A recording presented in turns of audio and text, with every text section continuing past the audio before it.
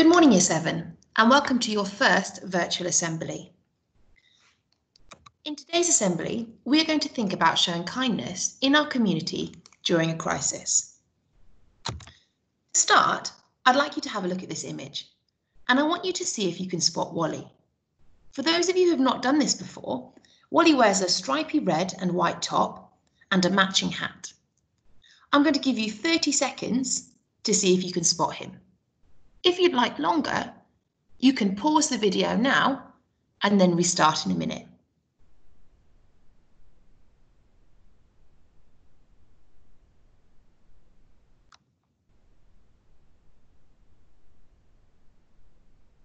Did anyone manage to find him? He's here. It's difficult to spot Wally in such a crowded beach with so many people around him.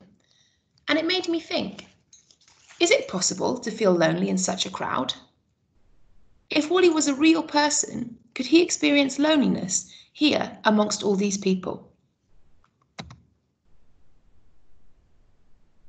It is possible to feel alone, as if we have not many friends to rely on, that we might be unsure of friendships, or that no one understands us at a deep level, even when we're surrounded by others, or communicating with them regularly over Messenger and Snapchat and other social media.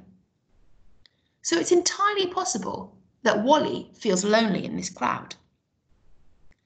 Loneliness can still affect people who are surrounded by others and well connected socially. This is because loneliness is about the quality rather than the quantity of relationships that we have. Someone might have a lot of friends, but still feel lonely, still feel that his or her need for deep, trusting, caring, and mutual connection with others is not met. All people will experience loneliness in their lifetime, especially during this time of distance from our family and friends. Many of us may be experiencing this feeling of loneliness, even if it's only for a short amount of time, or it comes and goes. It's really hard to recognize this feeling in ourselves. Maybe you're asking yourself questions like, can I possibly be feeling lonely when I'm surrounded by my brothers and sisters and my family? Maybe you're asking yourself, I speak regularly with friends on Snapchat, or I game with them online. Can I be feeling lonely? It's also difficult to reach out to others who may be experiencing this too. So how can we show kindness as a community? How can we increase our sense of deep connection to avoid this feeling of loneliness? Reaching out to friends and family members, but also being courageous in expressing how we are feeling to friends and family is really important during this time. Perhaps one of the toughest things about lockdown for many of us is not being able to see our families and friends. This can take a real toll on our mental health, so it's important that we try to stay connected, even if we can't physically see people. And here are some ideas to do so.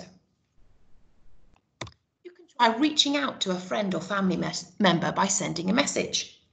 Sending a message like, how are you? Are you coping?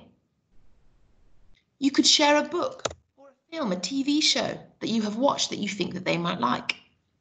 These conversations don't need to be really long, but sending a small message to your friend, family member, neighbour, whoever you wish, a little message like just keep safe or hello, I hope you're well, really does go a long way. It emphasises that someone is thinking about you. And especially on a tough day, this can be really needed. It makes you feel loved, valued, and happy.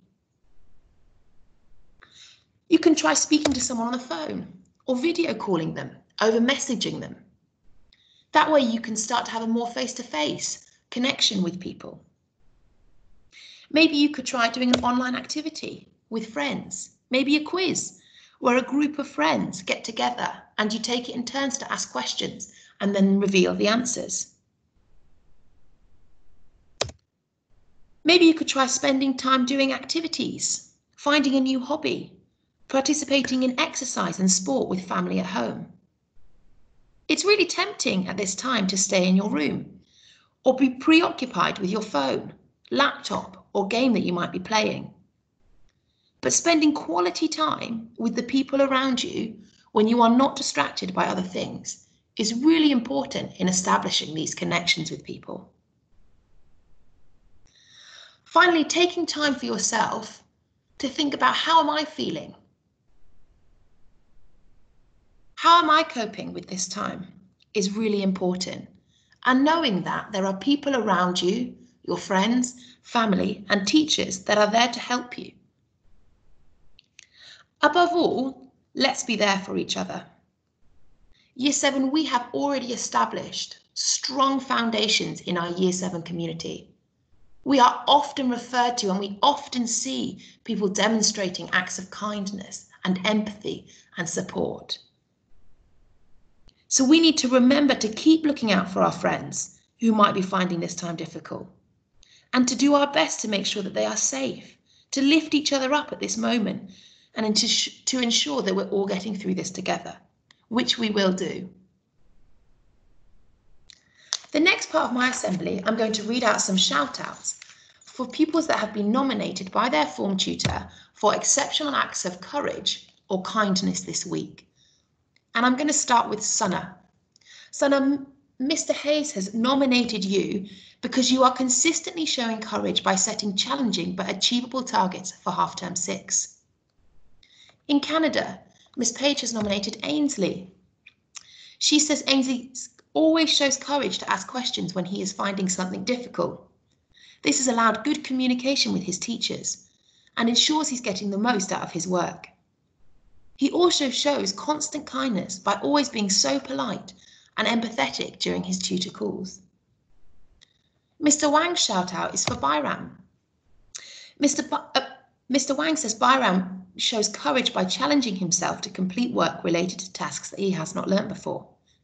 He also challenges himself to learn new skills and sends his work completed through to his teachers. Miss Walsh in Poland's shout out is for Dylan. She said Dylan is always kind and empathetic on our tutor calls, asking how I am and telling me about the work he has done in such a kind manner. Mr. Nazari's shout out is for Igli. Igli has shown courage by continuing to work hard throughout lockdown. He shows great persistence, and his work ethic in all of his subjects is commendable. Well done, you. Miss McMahon's nomination is for Merrin.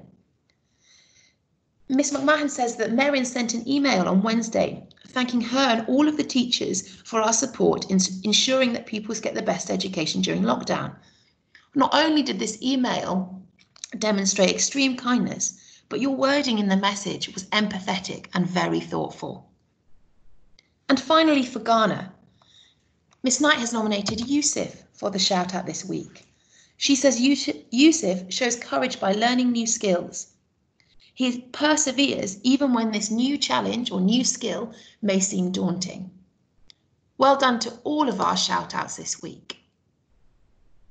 The final part of the assembly that I would like to talk you through is really exciting. It's an act of kindness challenge. Mr. Davis has challenged the Year 7s and the Year 9s to an act of kindness competition. He wants to find out the best act of kindness that has been shown throughout our AJK community thus far. So, you need to show kindness to the people around you at home. When you have been kind to someone, and that can be a family friend, could be a family member, it can be calling a neighbour, whatever the act of kindness might be, when you have been kind to someone, they can nominate you to win the competition and win the prize. For example, if I had been really kind to my sister by making her bed and helping her tidy her room, she might nominate me to win the competition. Anyone that you show kindness to can nominate you, but you cannot nominate yourself. The best way to enter is for your parents to nominate you when your tutor calls them, or if it was to a friend or a family member, they can email your tutor or me with their nominations. You have 2 weeks from today to be nominated. And I'm going to remind you, this isn't just a competition within Year 7 to find the greatest act of kindness. We are competing against Year 8 and Year 9 too. Good luck, and I look forward to receiving your nominations. Year 7, that's the end of the assembly today. I hope that you have a lovely week, and I look forward to continuing to hear the excellent work that you are doing at home.